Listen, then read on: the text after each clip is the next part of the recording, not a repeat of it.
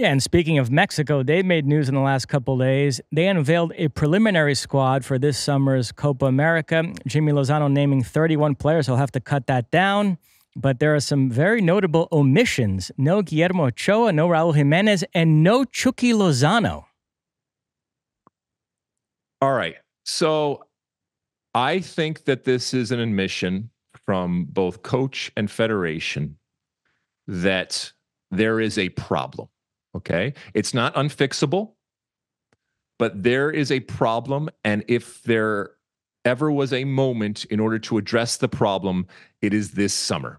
I think that they have recognized that this team has gotten long in the tooth, and whether it's relative, I don't think it's relative to the tournaments this summer, but it's relative to what is coming in 2026. If you notice, bunch of players from the under-23 team, the Olympic team, I think are being groomed to matriculate up to the full national team. If you notice, some of that old guard is out. And it's not that, Ochoa and others might not still play a part in the future, but I think that this is the leadership saying, if we're going to change, we have to change, and we have to change dramatically. And we have the perfect opportunity this summer. And I don't think they're just throwing away their performance relative to the Copa America, but I think they're saying, you know what, we need to use Copa America and use the Olympics, which Mexico has a history of doing, in order to refresh this team. Because if we just continue with what we're doing for the next 2 years, we will get our ass kicked in 2026. And just as I said for Canada and the US, it is important that Mexico show well hosting the World Cup in 2026, obviously in all of our backyards. Yeah, Ochoa did not surprise me that much. There's a growing sentiment that Luis Malagon, the America goalkeeper, should be the starter for Mexico. Jimmy Lozano has seemingly come around to that view, and he figures that if Ochoa is not going to start, better to not bring him in at all to avoid any controversy there. And then on the Raúl Jiménez front, I think they finally decided to hand the keys to that attack to Santi Jiménez, which is something they probably should do. They've been reluctant for some reason the last couple of years, but he is their best center forward.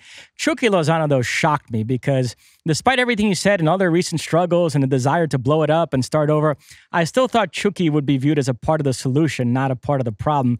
And it is a remarkable fall from grace for him. He's only 28, and I remember 6 years ago when you and I were in Russia covering that World Cup, you couldn't walk 5 feet in Moscow without seeing a Mexican fan with a Chucky Lozano jersey and singing songs about him.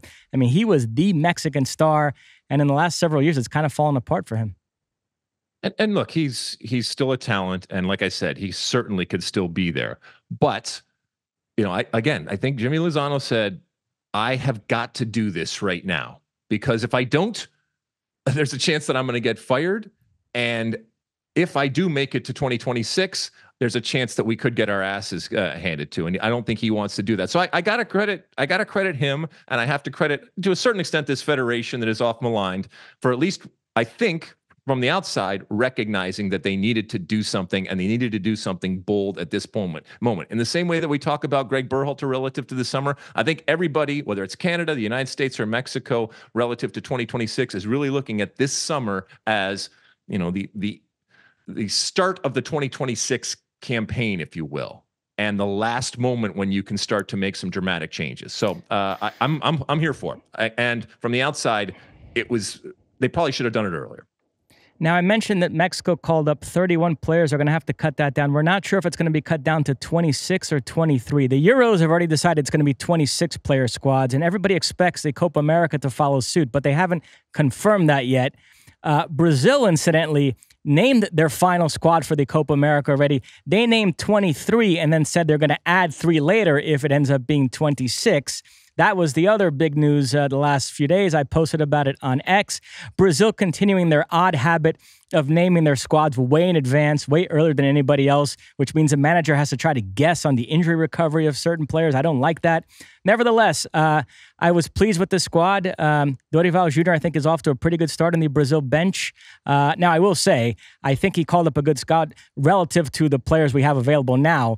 But all those larger narratives about Brazil remain. This is far from vintage Brazil. It's a transition period. And so I saw a lot of U.S. fans on X posting, we could beat this team, and they should feel that way. This is not that intimidating of a squad. The names don't pop that much. And any top 20 national team, including the U.S., should view a game against Brazil right now as eminently winnable. So I completely understand that reaction from U.S. fans. Nevertheless, I was fairly pleased with the squad that Dorival Jr. named.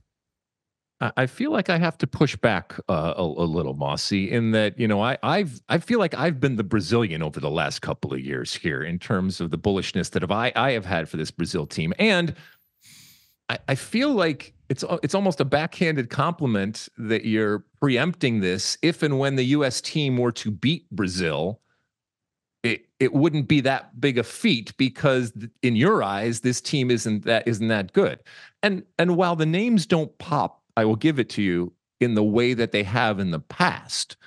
This is still a good quality team. This is still, I think, an elite team. And this is still a team that if the U.S. were to beat them, it would be worthy of celebration and praise, and certainly would check that box relative to Greg Berhalter and, the narrative out there that he doesn't have that one defining type of moment against an elite opponent. So I think that I'm gonna still say that this is a much better team than you will give it credit for. I'm excited to see it, and who knows, maybe some of these names come 2026 will have established themselves in this summer. And even though they're the same names, your reaction might be very, very different when that 23 roster or 26 roster comes out for 2026. And we should remind people, no Neymar. He picked up an ACL injury late last year, not back yet, so he's going to miss this Copa America. The attack has a real La Liga flavor. You've got Vinicius Jr., Rodrigo, and Endrick, who's going to be a teammate of Vinicius and Rodrigo with Real Madrid this upcoming season. You've got Rafinha at Barcelona, and then this kid Savinho, who's been a revelation at Girona this season and is likely headed to Manchester City for the next campaign. The midfield is all Premier League players. I'm hoping the starting trio ends up being Douglas Luiz, Bruno Guimarães, and Lucas Paquetá.